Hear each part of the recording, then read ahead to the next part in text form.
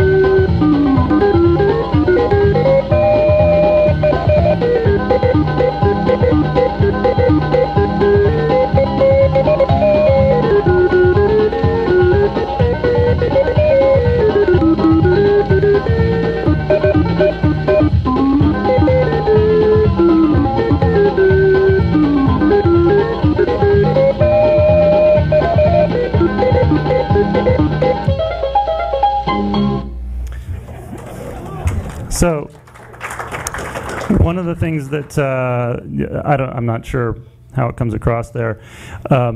There's a couple of distinct differences between an Optigan and a Mellotron. First of all, the sound quality is much less, much more degraded. It's a much lower fi instrument. And that's just basically the technology of, you know, the optical soundtrack and, you know, the playback head. It's just very grainy and lo-fi sounding, but that's why we love it. It has this very sort of haunting quality to it. The other thing is that the sounds loop. So Ryan showed you that on a Mellotron, you hit a key and 8 seconds later the note stops. Well, on an Optigan,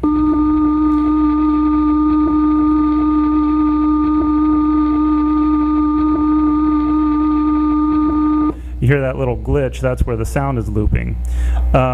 So that's a plus, but the minus, the caveat with that is that an Optigan doesn't have attack transients for its sound. So on the Mellotron, when you hit a key, if it's a violin sound, you get a little bow scrape at the beginning, you know, and it sounds more natural. Well, you don't have that on the Optigan because when the disc spins around, it's constantly spinning.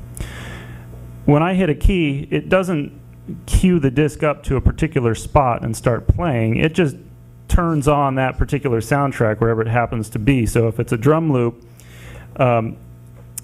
there's a little flashing metronome which shows you, I don't know if you can see, there's a red mark here and then 4 white marks. Well, the red mark marks the downbeat, and there's a little optical metronome that flashes red every 4th beat. So if you want to start on the beat, you have to wait for the little red flash to come around. But otherwise, the sounds are just constantly spinning, and it's impossible to play out of time with the chord buttons because they're hard synced to each other.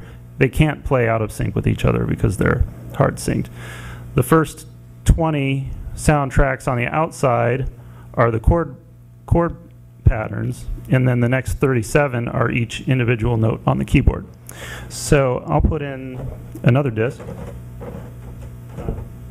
Oh, and basically new discs for the Optigan, which was, you know, again marketed to you know, grandmas and people that wanted to have sing-alongs at home. It was kind of like sort of karaoke for the early 70s. It was an easy way to play music and have a sing-along or whatever. And again, it was made by Mattel, which means that it was fairly cheap. You know, you only had to pay like $400 for one of these versus whatever a Mellotron cost back then. But in order to change the sounds, you just buy a new disc. And so they came in like record albums like this. And they made 40 different discs. This one's called Rollin' Easy. And actually, the woman on the cover of this disc just passed away recently. I got an email from her nephew letting me know that. And yeah, amazing. Were these sold in music stores? Yeah, you get them at like Sears and JCPenney and places like that, or like organ stores, that sort of thing.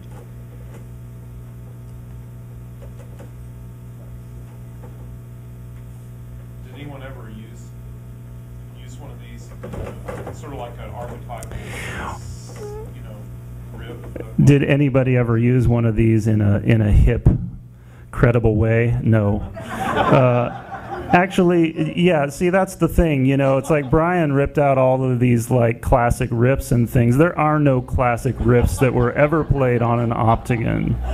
But that's sort of changing because, you know, this instrument, like, you know, all things like this has become kind of hip and retro and all this stuff. And actually these days you hear, I'll play for you in a second, you hear this instrument in a lot of commercials these days. If you know what you're listening for, you'll hear this. What's the most recent one, Robert? The AT&T commercial?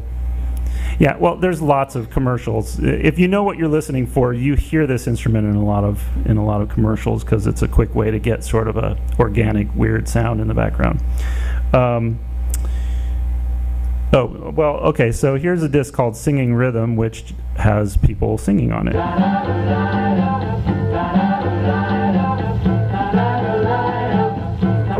Wait. I'm getting a little crosstalk here.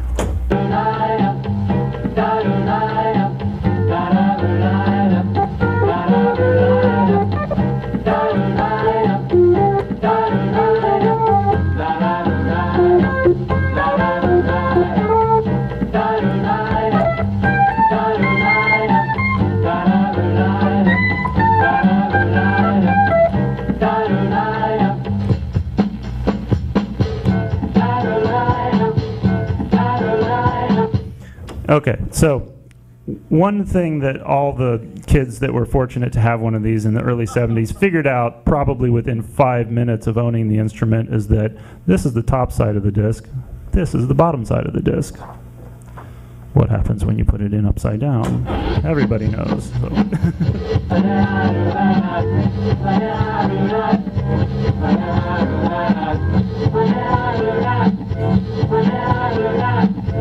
And you can, you know, change the sound more by moving the tempo knob. It's actually called the tempo knob, but again, what happens when you move it?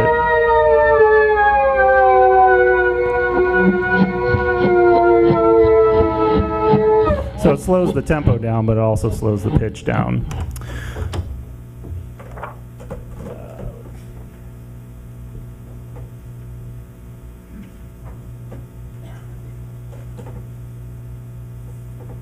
I'll play one more disc for you here on the Optigan. This is a disc called Swing It, which I'm pulling out mostly because, again, there was a commercial on TV that featured this disc pretty heavily, and I got a million emails from people going, "What is that? What is that?" It's like, well, it's an Optigan. And there's a big debate about, you know, people that didn't know what it was, that thought it was some old record or something, and they wanted to know what it was.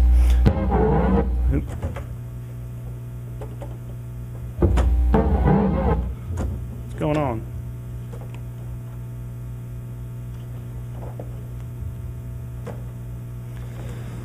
This is not my Optigan, by the way.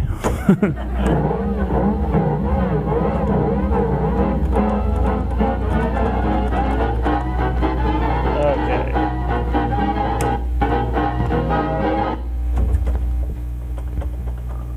Sometimes the disc kind of gets aligned in there wrong, and you get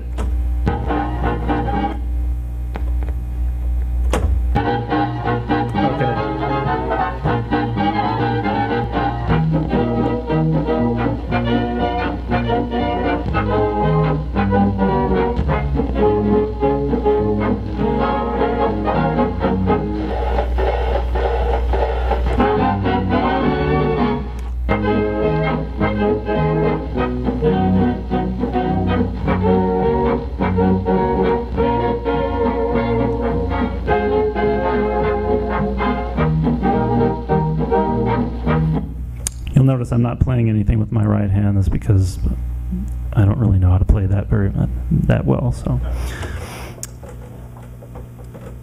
all right, I think I'm going to move on to the next thing here.